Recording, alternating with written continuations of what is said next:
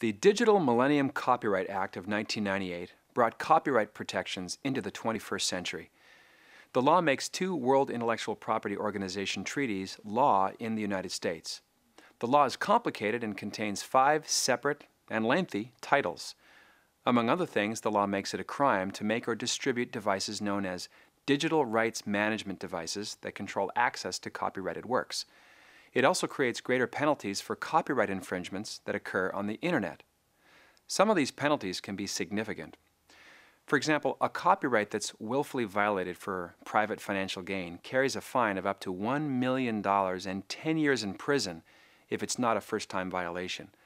The popularity of the Internet worldwide makes it necessary for the international community to have a comprehensive and unified approach to protecting copyrights.